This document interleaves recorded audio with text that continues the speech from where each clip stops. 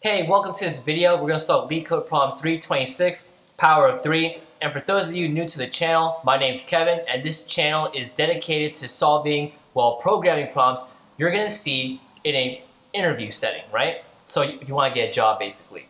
Anyways, in this problem, we're going to use a while loop, and I'll say while, and what we're going to do is take the input number and kind of shrink it, divide by 3 again and again, until it is no longer divisible by 3. And we're going to do that with the modulus operator.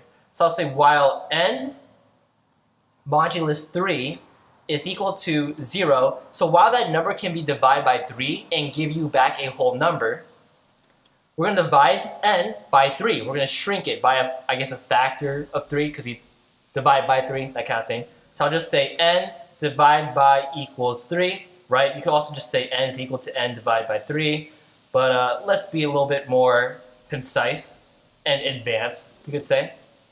And of course, if you like this kind of content, be sure to like, comment, and subscribe. It really helps the channel out, and it enables me to make more, awesome free content.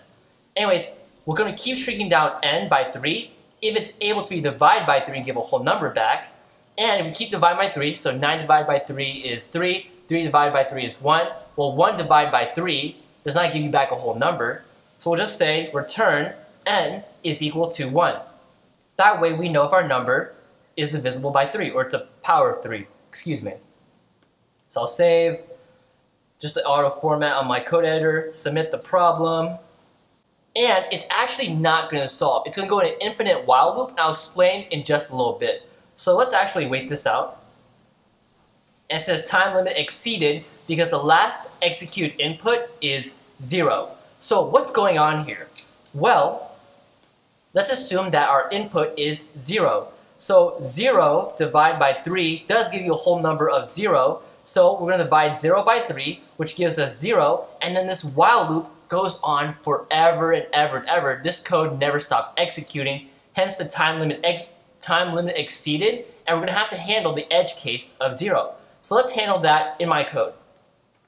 And again, if you guys like this kind of content, be sure to check out my website, kaeducation.com, where I have full-length courses dedicated to solving more complex LeetCode problems, data structures, that kind of thing. All things you'll see in an interview setting. Anyways, let's handle the edge case.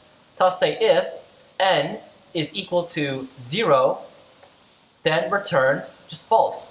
Right? This return statement will make sure none of this code runs after it, and 0 is not a power of 3. So I'll save, we handle our edge case, and submit, and we pass the test.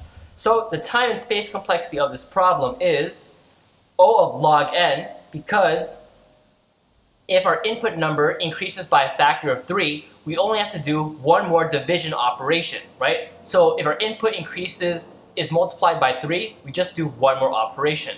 So it's logarithmic with a base of 3. Space complexity is O of 1. We didn't create a new array or a new JavaScript object, right, to solve this problem. And that's it for this video. And again, be sure to like, comment, subscribe for new future videos. And yeah, see you guys later.